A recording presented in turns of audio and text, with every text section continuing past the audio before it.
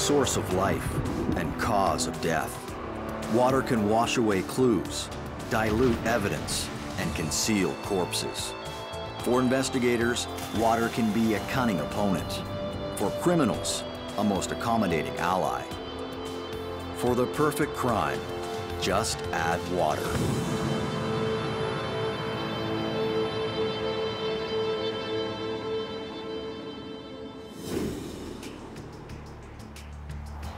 Our investigation takes place in Oromocto, a small community in New Brunswick, on a river by the same name. It's located 20 kilometers from the provincial capital of Fredericton. In fact, Oromocto is an Aboriginal word meaning deep water. It is a quiet, clean, and peaceful place where violent crime is rare. The deep frozen waters of the Oromocto River hide a secret. But as the warmth of spring approaches, the high water level will subside to reveal the mystery that the river was intended to hide. On Saturday, April 13th, 1991, a call is received by the Oromocto RCMP. It's Gail Bischoff, and she says that her 14-year-old daughter Pamela has not returned home since the night before. Constable Gilles Blin arrives for his shift and sees the report about a missing person. I went to see Mrs. Bischoff later in the afternoon, off the 13th of April 1991. She was distraught. She told me that her daughter hadn't made it home that morning or that night, and that was very unusual, that Pamela always made it home, and there was no reason for her not to be home. She told me that they had made inquiries in the morning to try to locate her, and they had no success with that, and that's why she reported it to the police later on in the afternoon. There was indication that a group of youths had a gathering the night before, and there was a party at the train bridge. It wasn't uncommon for youths to gather down there and have parties. It's away from where adults could find them. The railway bridge crosses the Oromocto River at the northwest end of the city. In early April, the water level is high from the melting snow. There was a group of them drinking and doing whatever youths do at the time. And then on their way back, it was early in the evening, say 9, 10 o'clock, the main group went one direction and Pam and Billy stayed behind, and that's the last they were seen. According to information gathered by the Bischoff family, a 17-year-old named Billy Stillman was the last person to be seen with Pamela. As far as I know, all the kids that were there that night, the night of April 12th, all knew each other. They were acquaintances or friends. The only oddball to the group was Billy Stillman, according to the witnesses that we spoke to. They knew him, but that was it. Pamela's sister phoned Stillman that morning. Gail's daughter, the other daughter, called Billy's house and spoke to Billy and said, "Billy, have you seen Pam?" And Billy says to Jennifer, says, "Why, is she missing?" So that was super odd. You wouldn't expect a response like that. Pamela's mother tells Constable Blin what her daughter was wearing when she left the house the previous evening. She was wearing a black jacket, white blouse with stripes on there, and black jeans, and white sneakers. Her mother said that she had an underwear set, panties and bra that were pink with black polka dots on there. Gilles Blin collects all the information that the family can provide. One shocking statement made by Pamela's mother sticks in his mind. She says, "My daughter is dead. Billy Stillman raped her, killed her, and threw her in the Oromocto River." And she looked at me square in my eyes. I can't describe the feeling to you. You'd have to be there to see it. It is bone-chilling to experience something like that. And of course, I said to her, you know, we're going to try our best to find her, and hopefully we won't have those results. And I tried to console her the best I could. And I called my staff sergeant at the time, and I said, this is what I have. And he said, look, maybe you should wait, you know, because it does cost money on weekends and resources and so on. I said, well, you know, I got this feeling too. He says, do whatever you think you have to do. Every case is different. You can have people that go missing a lot, and you do it all the time. They're habitual runaways. But you gotta weigh every case differently. People think that you have to wait 24 hours before you report someone missing. That's not true. If there's a 14-year-old that goes missing and it's out of the ordinary, they have to report it right away, and we'll look at it right away. Gilles Blin and a team of officers begin to search the area for the young girl. We had to start speaking with people, friends that were last seen with her, and that's what I did. I started looking for her, speaking with people that saw her last, and every indication was, look, we saw Billy with her, and she was last seen with her at Deer Park, and they went their separate ways, and that's all we knew. From the beginning, Billy Stillman was last seen with Pamela Bischoff, so on a police point of view, he'd be a person of interest. The next day, Constable Blin goes to talk to Billy Stillman. The interview ends after only a few minutes. He didn't seem distraught or anything like that, or nervous. He gave me the same story as before, that he parted ways with her not too far from Deer Park, and that was the last he had seen of her. Later that day, the search for the young girl intensifies. We released her picture to the media. We wanted some information from the public, you know, asking to see if they had located her, to give us a call. But then when you do that, you have people calling from everywhere with sightings that are not really sightings, and you have to investigate every one of them. We kept looking for her. We had the dogs out there, the RCMP dogs. We had the RCMP helicopter searching around Deer Park. We also had the boat on the river that very weekend, the RCMP boat, searching the river for any evidence that we could find, and of course none was found. Typically, again, they show up within 48 hours, they're back home and everything's good. There was just something about this case that just didn't make sense to me.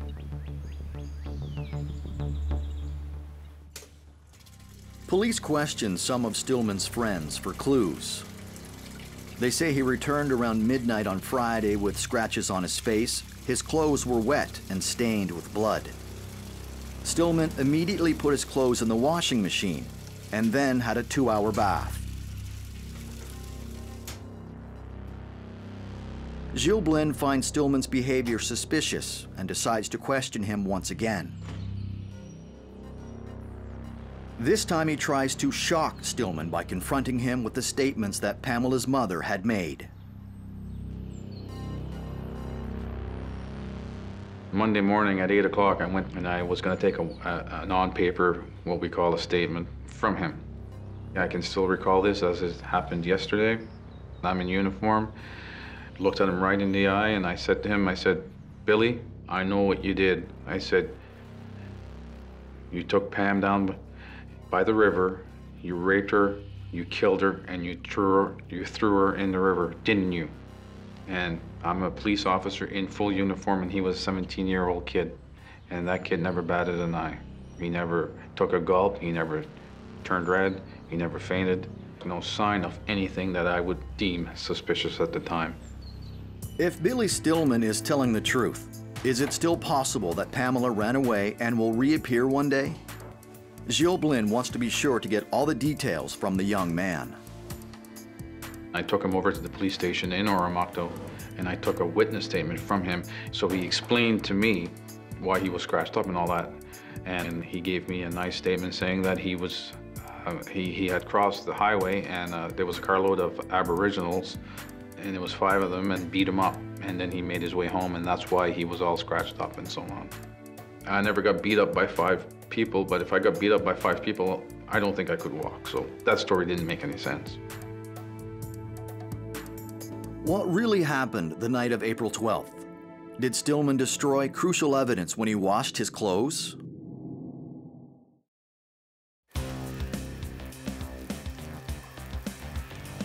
Pamela Bischoff disappeared on Friday, April 12, 1991. She was partying with a group of friends near the Oromocto River in New Brunswick. All the witnesses claim that Billy Stillman is the last person to be seen with the young girl. Is Pamela a simple runaway, or has she fallen victim to foul play? The whole community is on alert, and the media spreads the news of her disappearance well beyond the small town. Monday, April 15th, Gilles Blin, the officer in charge of the investigation, receives a call from Halifax. Leonardo Caldi, a civilian dog handler, offers to bring his search and rescue dogs to help locate the missing girl. All I said is, we're done our search. If you want to come up, you go ahead.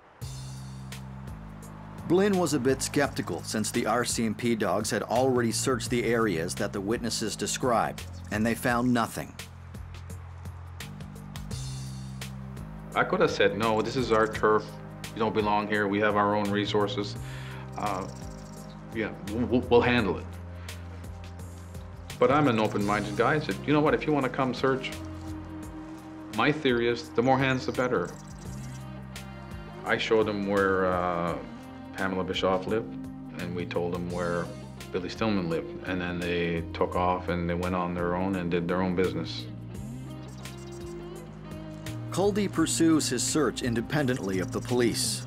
Gail Holotuk is a private investigator who specializes in the training and handling of search and rescue dogs. Dogs can be used in a number of ways to search for specific items that you train them for. They can be searched to find small articles. They can be searched to find live humans, to find human remains. And they can also be trained to search for bombs or drugs or anything specific you train them to find. The dogs are smelling the skin cells. You shed thousands and thousands of skin cells a second, and the dogs are picking up on the skin cells that are deposited on the clothing, and then while they're following you, those skin cells are in the air. If you have a dog that's got multidiscipline, then that's great, because you can just have the dog do a general search and do what's called air scenting, and they'll just pattern through the area. You'll cordon off the area and you'll pattern through the area and see what the dog does, see how the dog reacts to any scent, and follow the dog, and it may lead you to an article of her clothing, or it may lead you to the body. So if you don't know at that point if it's missing or not, the best sort of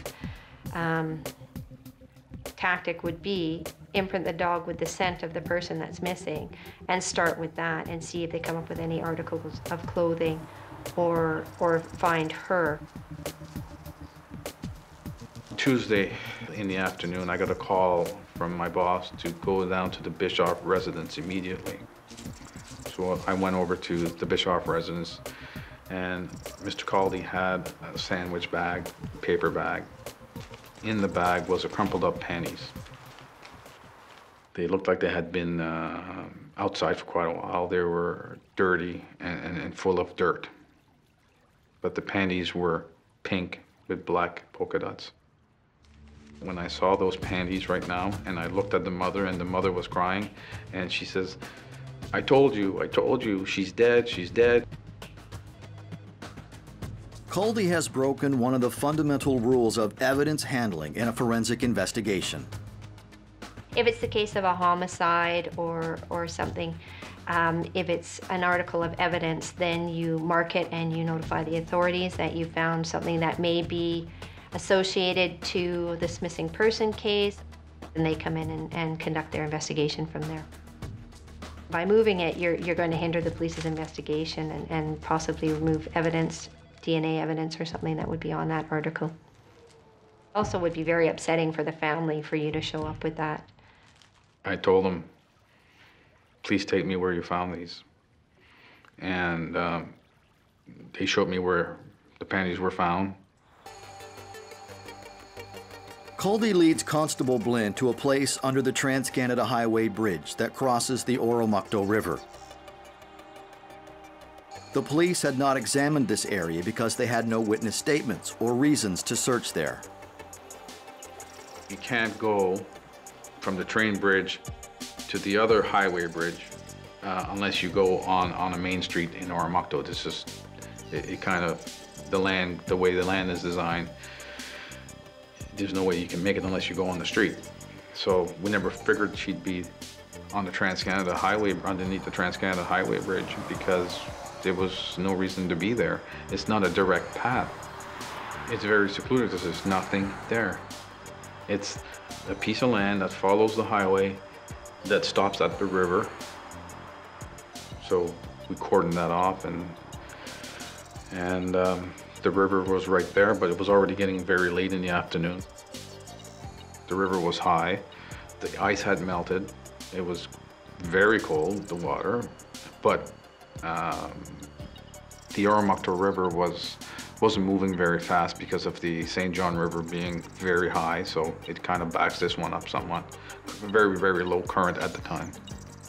The water level of the river had dropped by about 1 meter after flooding by the snowmelt a few days earlier. Just before leaving the area, they find a running shoe on the riverbank. Gilblin recognizes that the shoe fits Gail Bischoff's description of what Pamela was wearing the night she disappeared. They actually probably just sunk right there and stayed right on the rocks. The RCMP continues to search under the bridge, while Constable Patrick Cole investigates a burglary. I had other investigations on the go, and one of them was involving a break and enter that Billy Stillman was a suspect in. So I arrested him for this break and enter. Constable Cole questions Billy Stillman at the police station. At the end of the interrogation, Cole takes the opportunity to ask him some questions about the disappearance of Pamela Bischoff. Stillman continues to deny any knowledge of it. Pat Cole then tells him that Pamela's underwear and running shoe were found near the Oromocto River. Billy Stillman's brother CJ and a friend are also suspects in the break-and-enter investigation. Then I started interviewing his brother in relation to a bunch of break-ins into vehicles. And while I was interviewing him, there was an emergency knock at the door. One of the members came to the door to say that there was an emergency phone call that I needed to take. And it was the guy that I just interviewed saying he just got home, and Billy went into the woods and left a note to say that he'd see us on the other side. They had a knife and that he was leaving his equipment to different people. Pat Cole interprets this as a suicide note. He pays a visit to C.J. Stillman's house. Do Billy Stillman's actions have something to do with the disappearance of Pamela? Will they find Stillman before it's too late?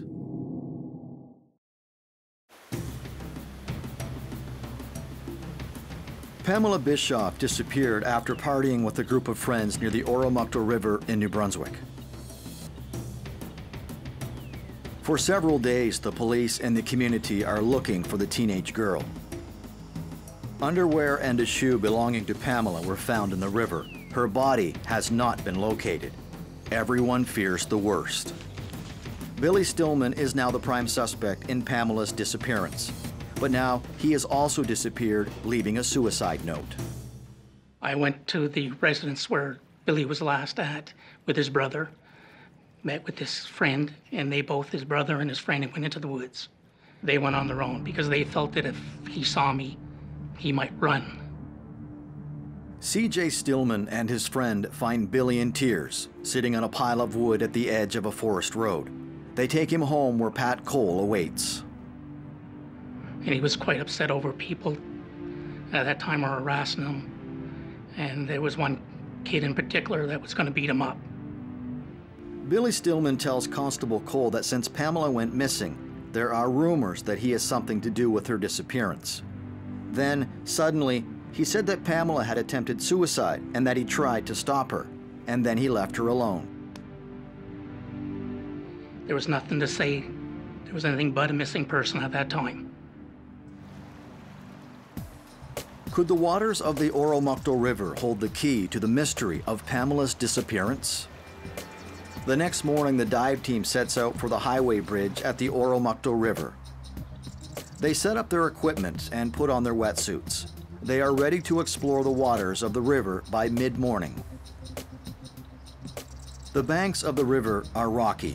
There is very little current. The water is dark and murky, and its temperature is barely above freezing. Constable Dan Dessereau, part of the RCMP dive unit, is on the scene that day. The Oromocto River is maybe 60 feet wide, and then the riverbed must be 30 or 40 feet at its deepest.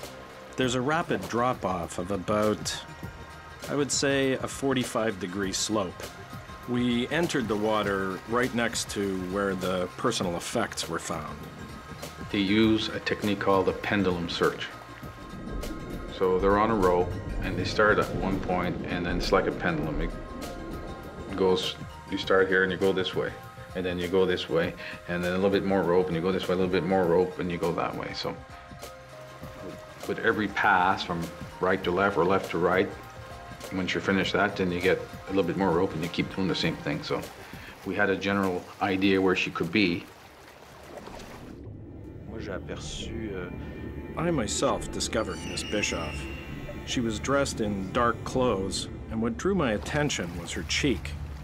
Her left cheek, which was in the dark water and was very pale, and that really drew my attention. I was maybe only a few feet away when I saw this. Miss Bischoff was found, I would say, at about 8 to 10 feet deep.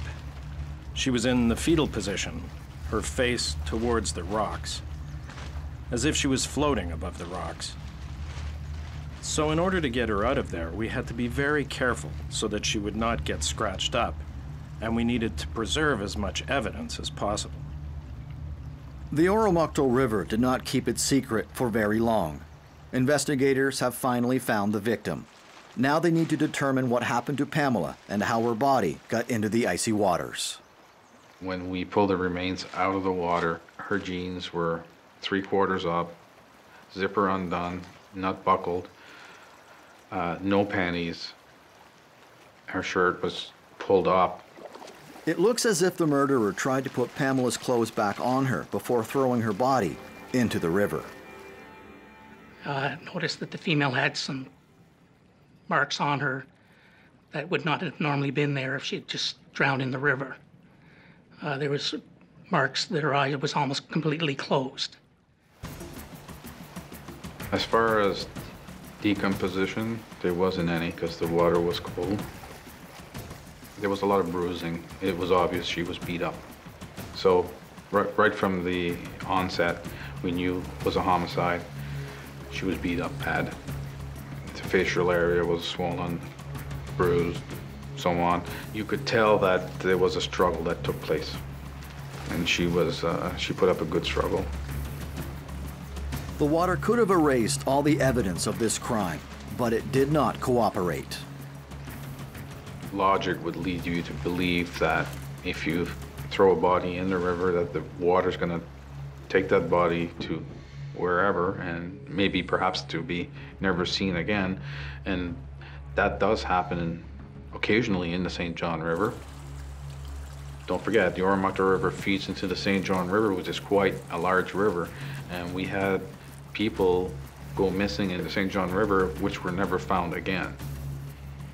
So yeah, that could happen, and in his mind he probably figured he was going to throw in the river and that was going to be the end of it, but that wasn't the case. The body was removed, brought to the morgue in Fredericton, pronounced dead by a doctor. The coroner at the time, because it was a homicide, decided that we needed the forensic autopsy. Therefore, the body was moved to the morgue at the St. John Regional Hospital, where the autopsy was going to be performed the next morning. With the discovery of Pamela's body, the case changes from a missing person to a homicide investigation. The Oromocto RCMP do not have the resources to handle large cases. It is transferred to the Serious Crimes Unit of the RCMP in Fredericton. Corporal Joseph Hine, part of the forensic unit, conducts a detailed forensic search of the site. My task fell to search the scene where she was found, and there was a couple of other smaller scenes that became relevant after they were talking to people that I had to search too, and it involved doing a grid, fairly big grid, all under the bridge and up the bank beside it, and that area along the river where she was found. You do a grid so you can identify where in the grid you find anything. And there was in the sand under the bridge, obvious that kids had been under the bridge, so we had to record all of that. And then we had military people there too helping us search through the grids, and didn't find anything of significance really. Pamela's father and sister go to the morgue to identify the body. They confirm the body is indeed Pamela. Although the cold water had prevented the body from decomposing, it also reveals some surprises. What will the autopsy uncover about Pamela Bischoff's murder?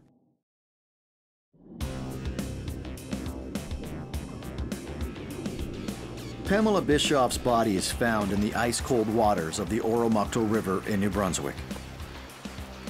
The teenager disappeared after a night of partying with friends. Billy Stillman, the last person to be seen with her, is the prime suspect. An autopsy is scheduled for the morning of April 19th to try to determine the cause of death. They will also look for evidence that might show the identity of the murderer. This water was like less than 1 degree Celsius. It was very, very cold. So it virtually refrigerated her. When the body gradually warms to room temperature, bruises that were invisible before become obvious. They indicate that the victim has been involved in a fight much more fierce than the police had originally imagined. The autopsy is conducted by Dr. Kellick.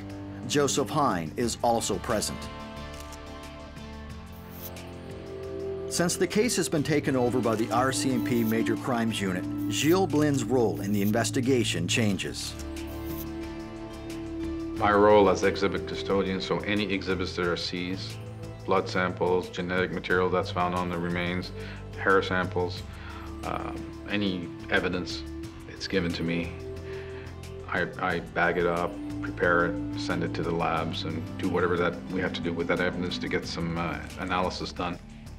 The findings of the autopsy was that she died from blunt force trauma to the skull, resulting in a brain being swelled and a herniation of the brain, which means the brain swelled up and was forced into the foramen magnum, which is the small hole in the back of your skull that your spinal cord goes through there. And the brain swelled up and it was pushed into there, and you could actually see that on the photos. We knew she had died from head trauma. We also had to do a diatom test on her to prove that she did not drown. There was a pathologist at the Center for Forensic Science in Toronto, and he had developed a test he called the diatom test, which he felt that if someone drowned, they aspirate water and they're struggling, their heart's beating fast, and that whole death struggle, adrenaline, and circulates a lot of blood through their body. So he had a test where he took the biggest bone in the body, the femur, from your leg, dissolve it in a centrifuge with hydrochloric acid, and diatoms are silica, so they don't dissolve in hydrochloric acid, and end up with samples of diatoms, single cell animals. And he was of the opinion that if you found those in bone marrow, it was evidence that someone drowned, okay? And even further than that, diatoms tend to be area specific in a river. So you take water samples from the river and he compares the diatoms he finds to the samples, and in some cases he might be able to say that the person drowned and they drowned in this stretch of river. The pathologist finds traces of semen from a vaginal swab, indicating that Pamela had sex the night of her death. DNA was in its infancy. The techniques that they employ today are light years ahead of the techniques that were employed then. And it took months to get the DNA results back. We knew we had semen But in order to link the semen to him to prove a sexual assault took place, so we can lay a first-degree murder charge, we needed that DNA evidence. So it's automatically first-degree murder if a sexual assault took place and the victim ends up deceased. While we were performing the autopsy, I did observe a bite mark on her stomach, and we called Dr. Fenton Smith from Moncton, who's a forensic odontologist. That's their specialty is to deal with bite mark evidence. And that was done, and Dr. Smith showed up, 2 or 3 hours later, and took care of that physical evidence there. Had to put molds, photographs, measurements, and so on. Bite marks are similar to what fingerprints are. They have to have certain points to identify. And Billy Stillman had a unique dentition. He was a small guy, he had a small mouth, several teeth were crooked, so you could actually see that on the bite mark itself. The forensic odontologist will be able to compare the molds made from the bite mark on the body of the victim with dental impressions made from the suspect. Investigators also decide to do another test on the area of skin where Pamela was bitten. The tissue, bite mark tissue, was excised and placed in formaldehyde, and I had that exhibit. I took it to Montreal to Dr. Dorion, who's another forensic odontologist, and he used a technique called trans-illumination. Essentially, is you take tissue and you place a strong light behind it, and you want to see if there's any bleeding in the tissues.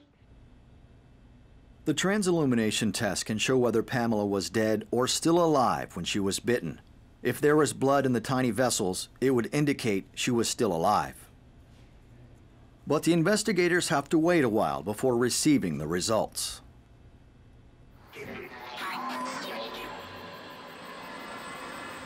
Just like Mrs. Bischoff said, the theory was Billy Stillman raped her and threw her in the river. What we didn't know is the sequence of events. When was she thrown in the river? Was she left? We know she was beat.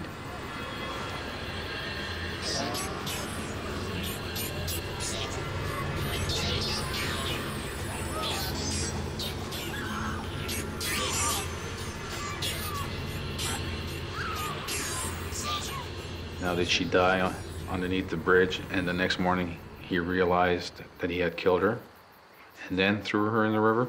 Personally, that's what I believe, and I have no evidence to the contrary. That's just my personal belief. I believe maybe he didn't intend to kill her. The results was she's dead.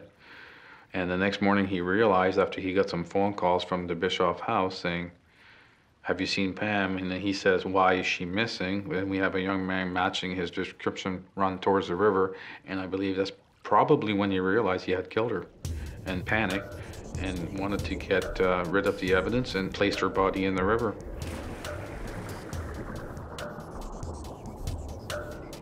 The autopsy is complete. The police decide to question their primary suspect, Billy Stillman. On the 19th of April, he was at school.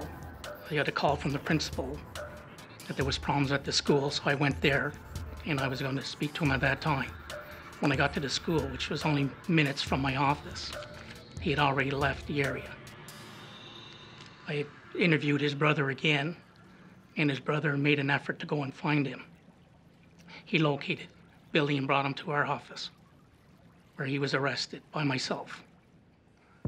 Constable Cole escorts Stillman to an interrogation room.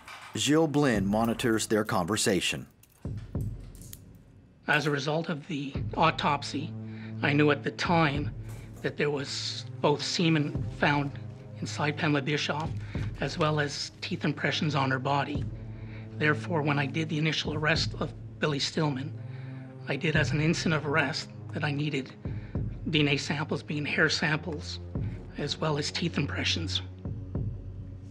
The lawyer advises Stillman to say nothing to the police and wrote a letter formally objecting to the seizure of DNA samples from his client. RCMP acknowledged the letter, but decide to proceed anyway. At the time that, of the murder of Pamela Bischoff, there was no legislation in place to authorize us to take any of these samples. But we decided that we needed to get these samples.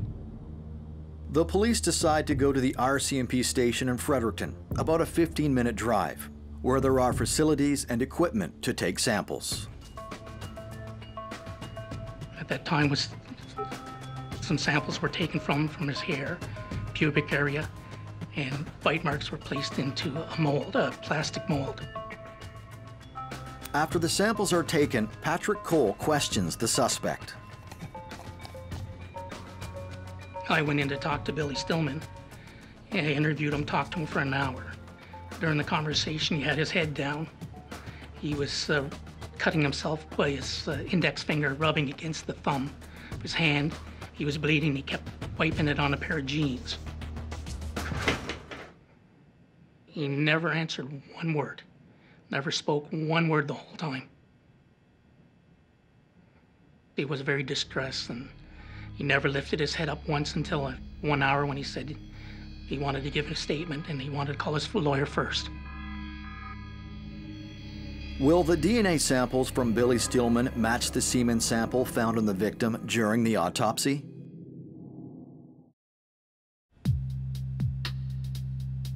An autopsy on the body of Pamela Bischoff reveals traces of semen in her vagina. Samples are sent to the laboratory for DNA analysis. The police also collect DNA samples of the primary suspect, Billy Stillman, for comparison. During a police interrogation, Stillman says he wants to talk to his lawyer before making a statement. After he called his lawyer, he said he needed to use the washroom.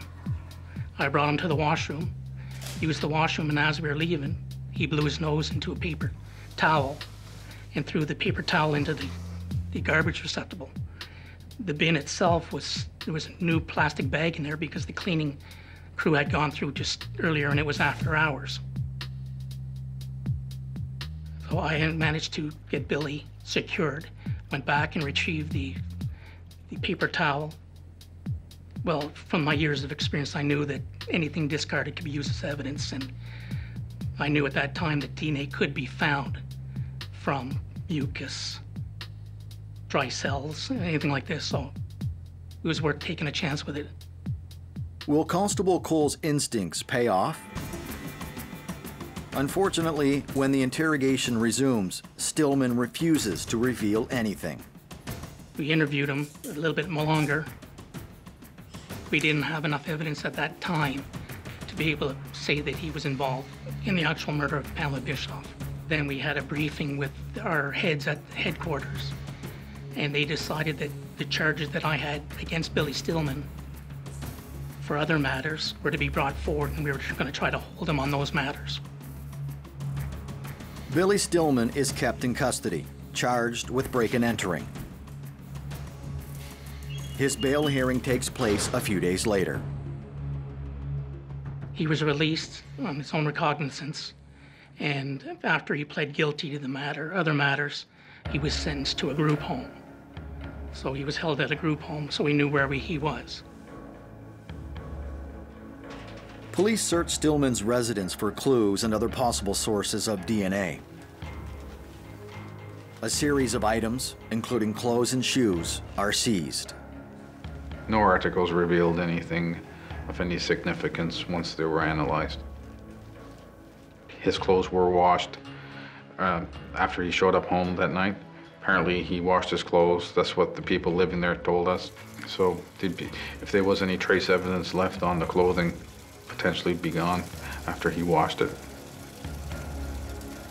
This time water was the perfect accomplice and washed away the possible evidence. There wasn't much more being done because the bulk of the evidence was going to be the DNA. So we were just waiting for the DNA at that time to come back. The police received the results of the transillumination test. There is no blood in the skin around the bite, which means that she was dead or near death when she was bitten. If the bite mark coincides with Stillman's dental impression, it will indicate that he was on the scene when Pamela died. It took until the end of November before we received the report of the DNA samples we had sent out for analysis. And it showed that Billy Stillman, in particular the semen sample, was a match to what we had sent in. And it was 1 in 16 billion chances of him not being that donor. His lawyer actually went down to the group home and brought him to us. And I rearrested him again for the murder of Pamela Bischoff. And again, as an incident of arrest, for the second time I asked him for hair samples as well as teeth impressions. And at this time it was against his wishes, but we told him we know it was against his wish, but we were going to do it, and that could be brought up at court. Although Stillman is only 17 years old at the time of the crime, he is tried as an adult. In 1993, during a first trial, he is convicted of murder by the Provincial Court of New Brunswick. He appeals the verdict, challenging that the DNA samples were taken against his will. Graham Sleeth is one of the lawyers for the prosecution at the trial. The outcome of that was that our provincial court, our provincial appellate court, was prepared to accept the reception of materials, even though they felt there had been a violation of the rights of the accused.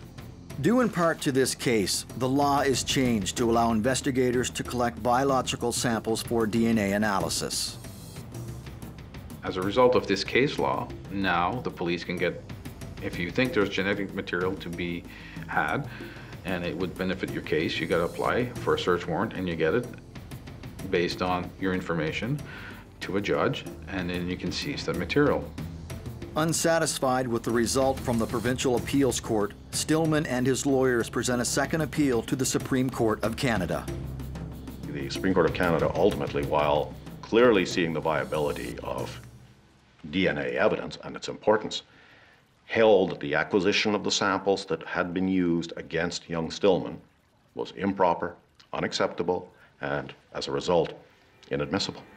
When the case was thrown out, there was a lot of us in the police community that were pretty upset. Not only were we upset because it was thrown out for, let's say, for a legal loophole, you know, you had to think about the family as well, because they had to endure another trial. All the DNA evidence, except for the paper towel containing the mucus, everything else was thrown out.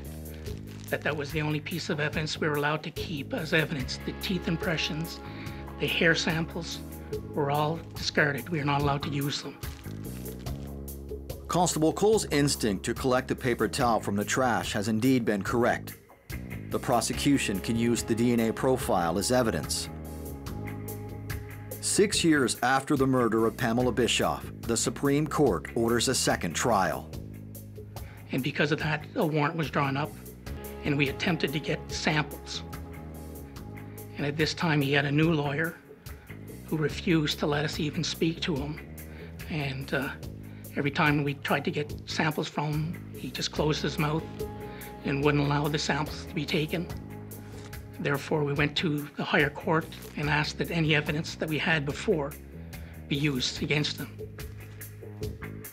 Given that Billy Stillman refused to cooperate, the judge allows the Crown to use DNA samples and dental impressions they had collected and analyzed in 1991. Billy Stillman's second trial ends with a conviction of second-degree murder. Because he was a juvenile at the time of the murder, Stillman is sentenced to 8 years in prison, the maximum penalty under Canadian law. Today, largely because of the controversy over DNA evidence in the Pamela Bischoff case, the police have the ability to obtain a warrant to collect bodily samples from a suspect. But the mystery still hangs over what really happened on the night of April 12, 1991. There was no witnesses. One doesn't talk and the other one is deceased to the actual events of that evening on the Friday night of April 12th, 1991. There's only 2 people that were there underneath that bridge. And we'll never know to this day unless he decides to tell us what happened. the waters of the Oromocto River revealed the victim's body. But how she was murdered remains a mystery, and Billy Stillman holds the key.